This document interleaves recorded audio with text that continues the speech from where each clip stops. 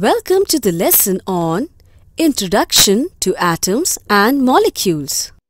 At the end of this lesson, we will be able to explain the law of conservation of mass, explain the law of constant proportion, list the postulates of Dalton's atom, define an atom, identify the symbols of elements, define a molecule, identify the atomicity of elements, define an ion, define valency, and write a chemical formula of a compound. Law of conservation of mass states that matter can neither be created nor be destroyed. When we burn a piece of paper, we do not destroy it, but it changes to carbon dioxide and ashes. So, matter can neither be created nor be destroyed. Let us prove it by an experiment. Take a little solution of sodium carbonate in a conical flask. Take little copper sulfate in a test tube. Hang the test tube in the flask as shown. Put a cork on the flask. Weigh this assembly of flask and test tube. It weighs 44 grams. Now tilt and swirl the flask so that X mixes with Y. Now again weigh the assembly. It still weighs 44 grams. To prepare halwa, we need suji, ghee, sugar and water in a constant proportion. Similarly, in a chemical substance, the elements are always present in definite proportion by mass.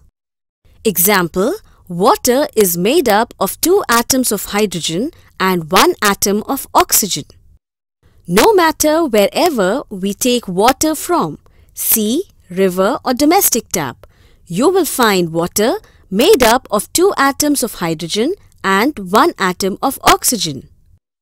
John Dalton put forward a theory known as Dalton's atomic theory. According to John Dalton, all matter is made up of tiny particles called atoms. Atoms are indivisible particles which cannot be created or destroyed. Atoms of a given element are identical in mass and chemical properties. Atoms of different element have different mass and chemical properties. Atoms combine in a ratio of small whole numbers to form compound. The relative number and kind of atoms are constant in a given compound.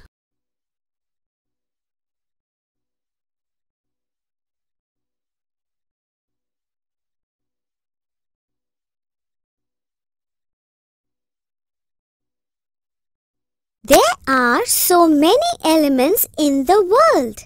How do we memorize so many elements? Dalton was the first scientist to use symbols for elements in a very specific sense.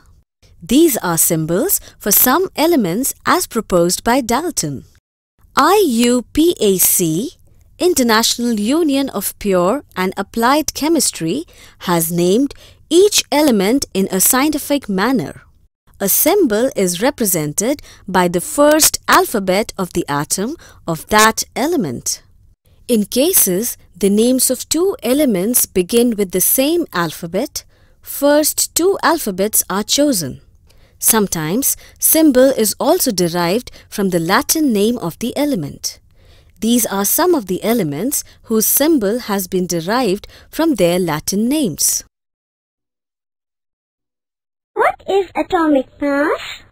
Atomic mass is the mass of 1 atom of the element.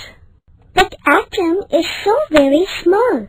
Do we weigh the mass of an atom in a beam balance?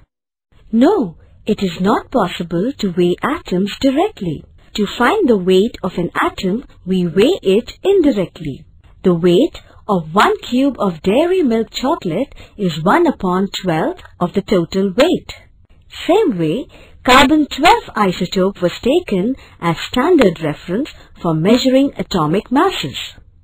The relative atomic mass of the atom of an element is defined as the average mass of the atom as compared to 1/12th mass of one carbon-12 atom. What is a molecule? A molecule is the smallest particle of an element that is capable of an independent existence and shows all the properties of that substance. Atoms don't exist independently. They exist in the form of a molecule. Molecules of many elements are made up of only one atom of that element, like sodium, potassium, and helium. A molecule of hydrogen consists of two atoms of hydrogen. Similarly, a molecule of oxygen consists of two atoms of oxygen. Hence, they are called diatomic molecules. The number of atoms constituting a molecule is known as atomicity. These are some of the examples of diatomic molecules, as each of these contains two atoms. Phosphorus molecule and sulfur molecule are called polyatomic molecules. 4 phosphorus atoms combine to form P4 and 8 sulfur atoms combine to form S8. In a neutral atom, the number of protons is equal to the number of electrons. An imbalance between proton and electron results in a charge on the atom. A charged atom is called an ion.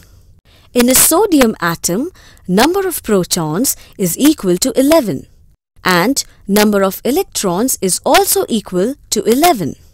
When sodium loses one electron, it means that sodium atom has one proton more than the number of electrons. Sodium becomes positively charged. In a chlorine atom, number of protons and number of electrons are both equal to 17. When chlorine atom gains one electron, then chlorine atom has one electron more than the number of protons. Chlorine becomes negatively charged. When an atom loses one electron, it has one proton more than the number of electrons and the atom is positively charged. It is called cation. When an atom gains one electron, it has one electron more than the number of protons and the atom is negatively charged. It is called anion. In sodium chloride, sodium is cation and chlorine is an ion. Each of these ions combines to form a molecule of sodium chloride. We know that atoms of one element combine with the atoms of another element to form a compound. Each compound has a specific combining capacity. This combining capacity of an element is known as valency.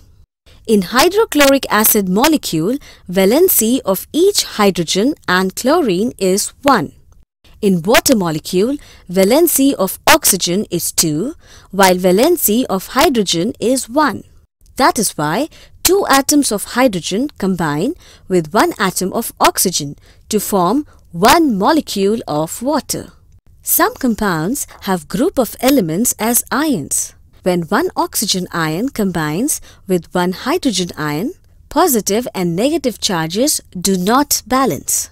Oxygen has 2 negative charges while hydrogen has 1 positive charge.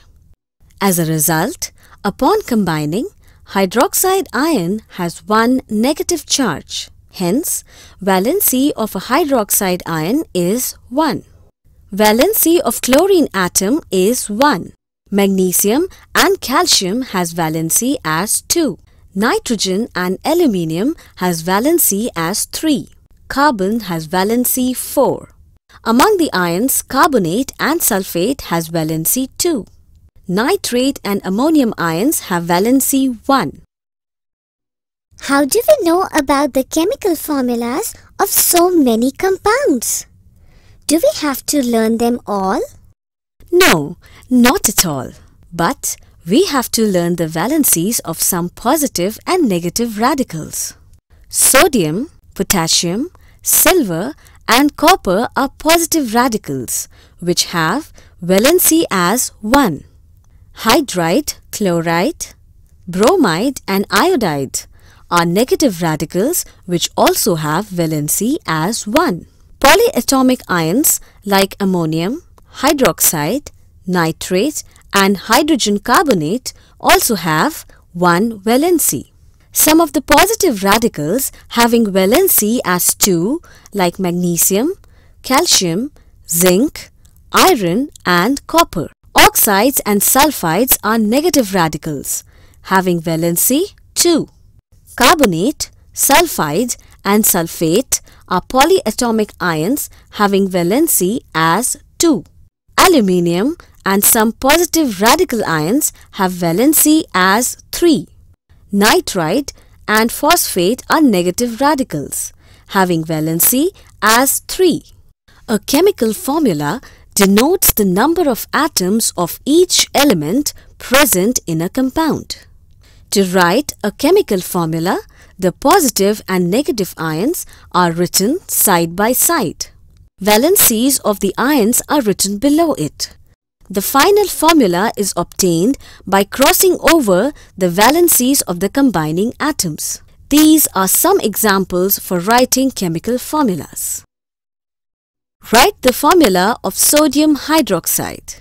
Since valency of each sodium ion and hydroxide ion is 1, hence formula is NaOH. Valency of calcium ion is 2, while that of phosphate ion is 3.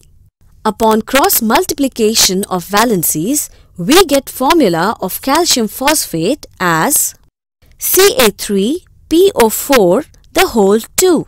Valency of potassium ion is 1, while that of carbonate ion is 2. Hence, upon cross multiplication of valencies, we get formula of potassium carbonate as K2CO3. At the end of the lesson, we are able to explain the law of conservation of mass, explain the law of constant proportion, list the postulates of Dalton's atom, define an atom, identify the symbols of elements, define a molecule, identify the atomicity of elements, define an ion, define valency, and write a chemical formula of a compound. Visit Atech Academy on www.atechedu.com or contact on 90411527777.